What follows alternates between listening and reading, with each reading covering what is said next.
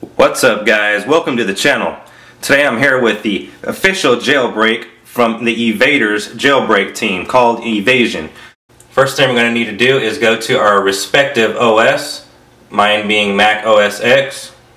So click here and wait for our attachment to download.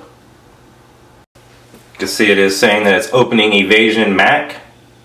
Next thing we're going to do is double click on Evasion.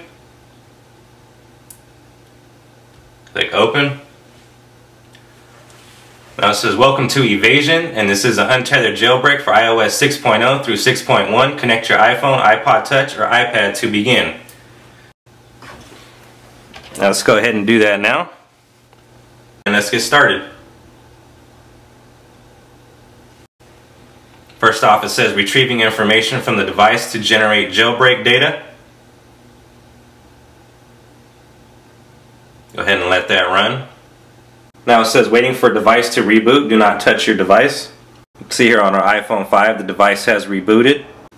Now it says waiting for the device to be ready. Do not touch your device. Preparing stage 2 of your jailbreak. It says injecting stage 2 jailbreak data, which is step 1 and step 2 of 3. Do not touch your device. Next it says uploading Cydia and do not touch your device. Next, uploading Cydia package list. So we're going to open it up and unlock the device. Tap the new jailbreak icon. Tap it once. Alright, remounting will start and injecting the remount payload. So it's doing its thing. Injecting final jailbreak data.